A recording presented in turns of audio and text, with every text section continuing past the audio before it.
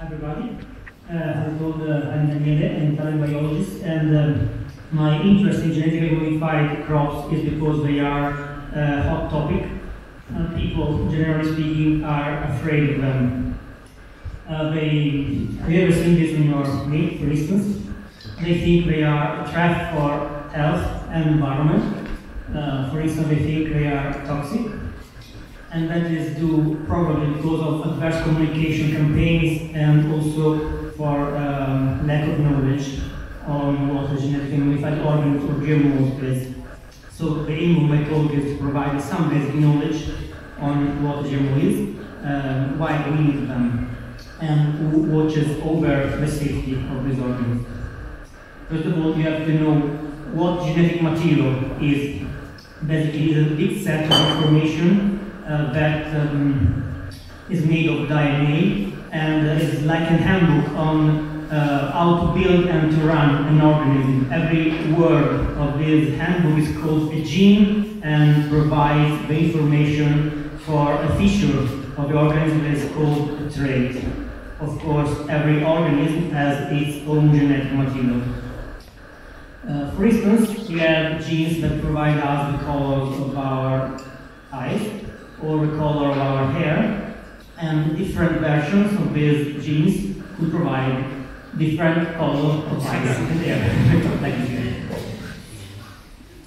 Another thing you have to know is the legal definition of GMO. A genetically modified organism in European Union is an organism, not a human, that has its genetic material changed in a way that does not occur naturally.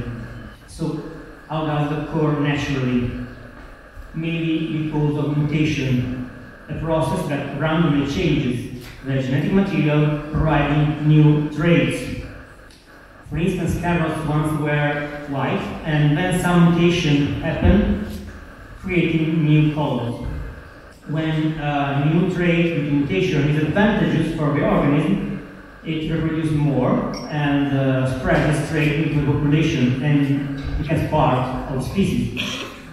It's called natural selection, and we do also artificially. For instance, here we have a population of plants, of trees. If we want taller trees or trees that grow faster, we have to select the taller and let only them to reproduce. So the next generation will be taller, of course, with some variability. With this approach, we modified a lot the crops we eat, like eggplants during thousands of years. Also tomatoes and bananas are very different. I'll show you a specific example of domestication, the name of this approach, with the corn. On the right you can see the model corn, on the left its ancestor, the Tosite. With domestication we made the model corn to fit us better. You can see here that, look at the coin, the fruit of the corn that is called here is very, very bigger than the fruit of the Tosite, so it does better. It grows also faster than its ancestor because it has not branches, so has only the stem to grow, and for the same reason it requires less space to be grown.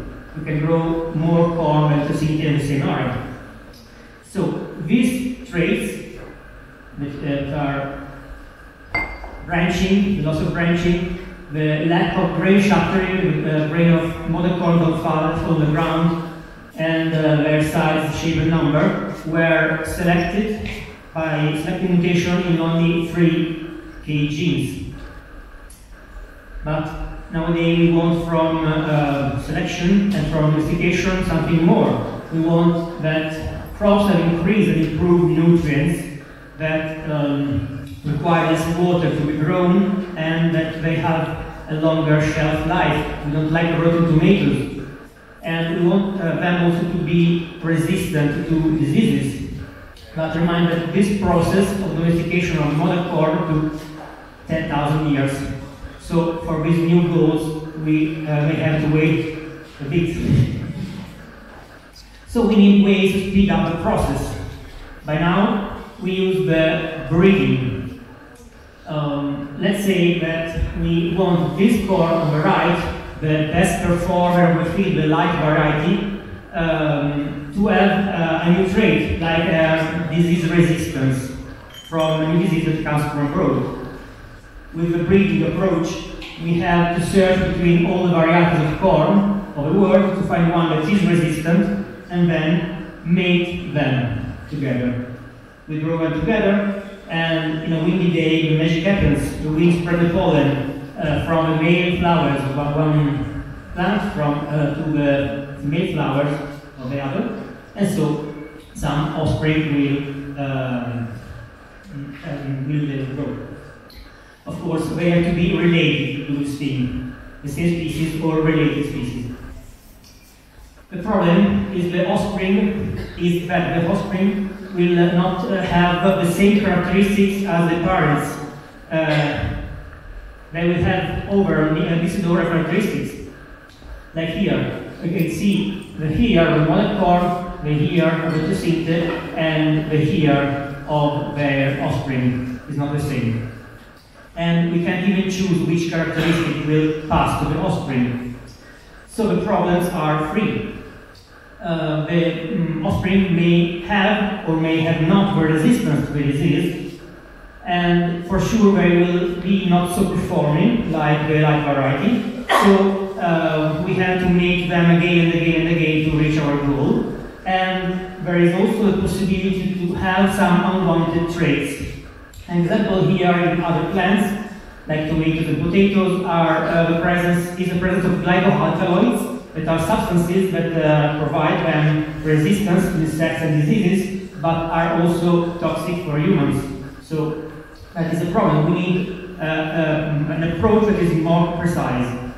That is the genetic modification technology. With this approach, for reaching the same goal, to give a light variety resistance, we have only to find the gene for the resistance in another crop and directly put it into the light corn. We do it in a lab. So this process is very fast, requires only one generation. It's very precise. You put only that gene, so that trait, and you have another quantitative characteristics, and there is no need for mating. So you don't need related species. You can also use transgenes from other different organisms. And now I'm going to show you a specific example, specific application of this technology, that is the BT corn. This happy family, father, mother, and children, are moths, European corn borers. They are a problem because the larvae bore tunnels in the corn plants, the stems, and also in the ears. So there is a direct loss of yield, and there is a problem of molds growing in tunnels. These molds can produce toxins that give us human cancer. So it's a health problem.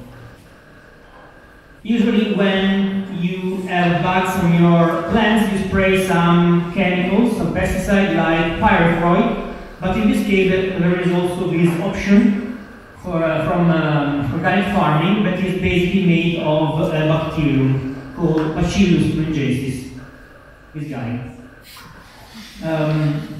It kills specifically moths and butterflies because it produces a toxin, these diamond-shaped things that you can see also under the microscope.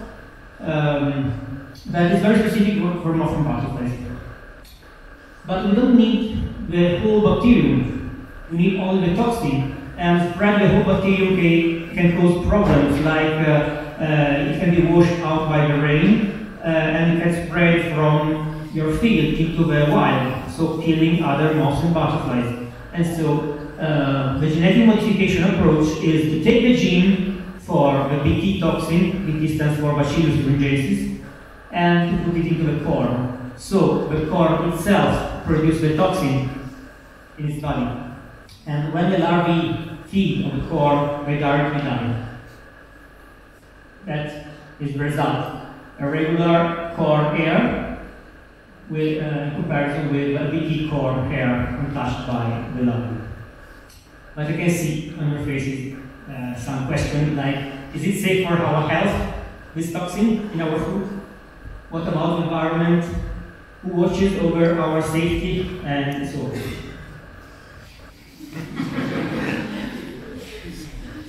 No problem, there is someone that watches over the safety of GM crops. There are many governmental agencies in the world. In Europe we have EFSA, European Food Safety Authority, that for each genetic modification event requires from companies a scientifically sound safety assessment and many data on what happened to know it exactly.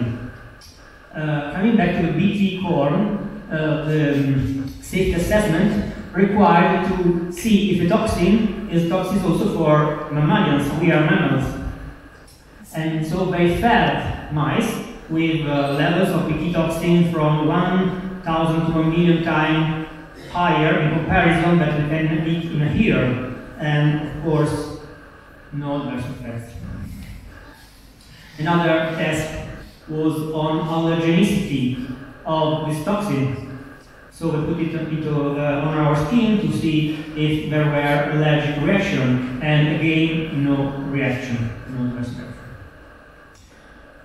From the environmental side, they wanted to know if the toxins stay longer in the environment. If it stays long, many organisms can be in contact with it, and it stays only 1 or 2 months, so not so long. And the impact on non-target organisms, other moths and butterflies, is also low, because yes, monarch butterflies like this are sensitive to the BT toxin, but they do not live in cornfields, so they are not exposed to the BT toxin. No exposition, no risk. Here I have a curiosity for you, is a comparison between regular cornfield treated with pyrethroids, so the chemicals, and a BT cornfield on the impact on spiders. Of course, spiders were safer with BT corn, and this study was run here in Bavaria. So BT corn is able to protect itself effectively from some insects, has a higher yield than regular corn, requires less plant protection products, prevent health risk for humans coming from mold toxins, and is not toxic itself, of course, and is not a risk for other insects. So I would say approved. What else can genetically modified crops or plants do for us? For instance, they can prevent some diseases due to lack of nutrients, like the golden rice, or provide better raw materials for industry, or also clean our air from some pollutants like this apartment plant. So a genetically modified plant is an organism with a new trait due to the addition of a gene. They are a good thing, they solve the problem of food safety and other issues, and they are strictly monitored by governmental agencies. Thank you for your attention.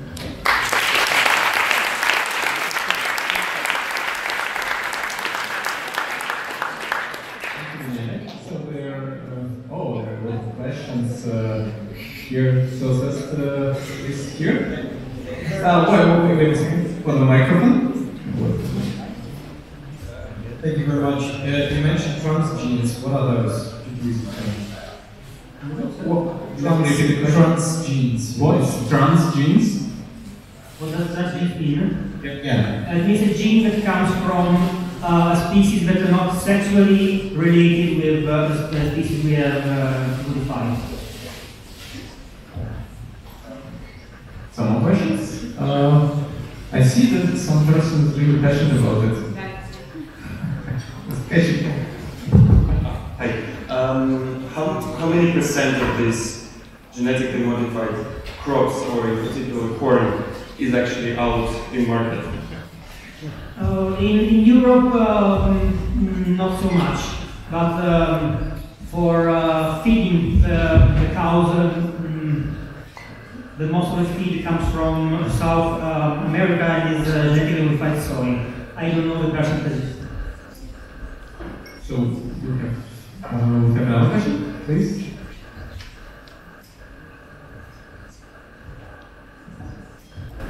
Nice presentation. In case when you describe the BT maize, what will happen when the eventually bug develop the resistance for the toxin?